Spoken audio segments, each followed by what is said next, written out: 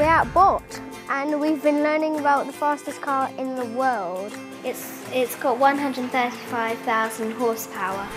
And it goes over 1,000 miles an hour.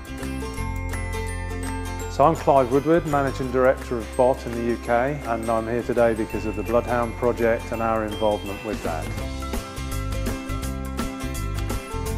Bott were approached to be a product sponsor for the Bloodhound Project about 5 years ago, and we supplied all of the equipment for their workshops in order for them to be able to build the car to challenge the 1,000-mile-an-hour barrier. And today was our opportunity to get the model of that car on site and to engage young people, which is at the heart of this project, and to engender an interest in science, technology, engineering and maths.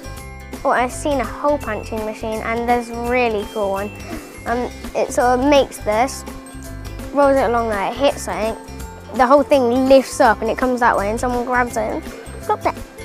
Bloodhound is a really inspirational project. It's engaging scientists and engineers from all over the country, from many supporting and sponsor companies. I've heard that it goes over 1,000 miles per hour and that it has a jet engine, another engine that does it for pumping, and a rocket in it.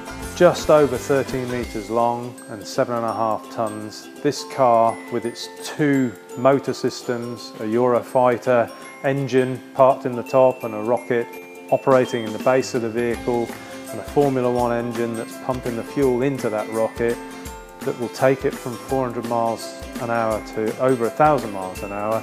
We're really at the leading end of technology.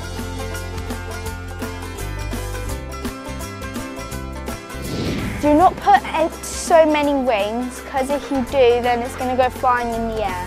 For Bott, pushing forward the boundaries of what we already know today and being involved in the materials and the products that will be important to tomorrow's world is where we want to be. For me, engineering is a very inspiring field that covers most aspects of most people's lives, and for these kids too, I think that what they've seen today, what they've done today, will give them a new insight into the positive and exciting side of engineering, and one which hopefully will make them consider a career in that direction. Well, the rocket car, it sort of went shooting up its wire, and the second one they set off hit the metal thing, it broke. From our perspective, if we've only turned one of them towards a career in engineering, that's a success.